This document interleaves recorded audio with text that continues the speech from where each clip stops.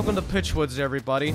We're gonna go past Charlie, we're gonna go past Sally and Lucy here, and I'm gonna show you how to get under the map of Pitchwoods. So the idea is, Salt and Sanctuary has some weird slant glitches. Thank you very much, Lucy. No, Sally, come on.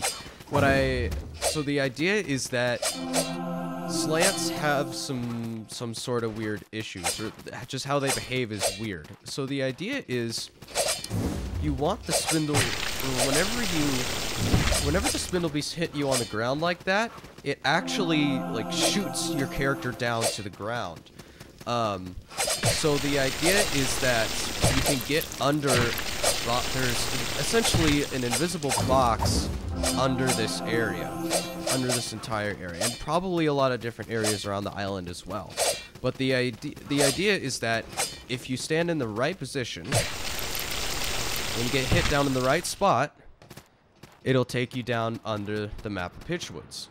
So this is kind of my little tutorial on how to get under the map of Pitchwoods. They're really, I mean, just how I showed you there, it's really just getting in the exact perfect spot and then letting the Spindlebeast hit you at the, or basically just letting them, it's kind of ironic, you want the Spindlebeast to hit you instead of